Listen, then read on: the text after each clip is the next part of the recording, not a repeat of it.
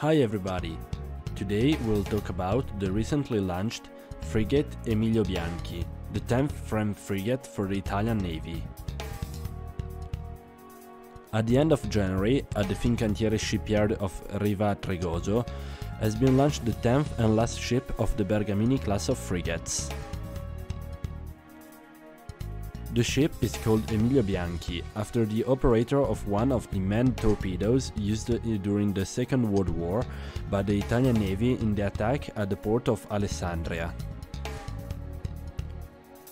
Emilio Bianchi received the Medaglia d'Oro, gold medal, for the sinking of the English Valiant battleship.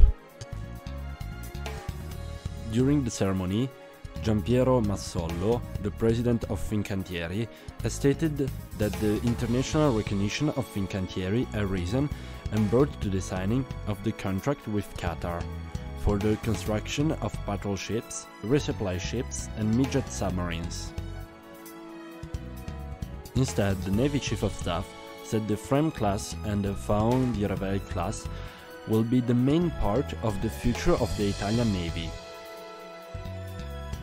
The Italian FREMM, European Multi-Mission Frigate, Fregate Européenne Multi-Mission, class has been managed by Orizzonte Sistemi, a joint venture by Fincantieri and Leonardo. In total has been built 10 FREMM for the Italian Navy, 4 ASW and 6 general purpose, 8 for France, 6 SAW and 2 Frida, 1 for Morocco and 1 for Egypt. A few rumors started to come up.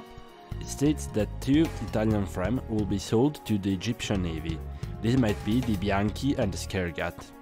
This will be done to be able to afford 2 new ASW FREMM.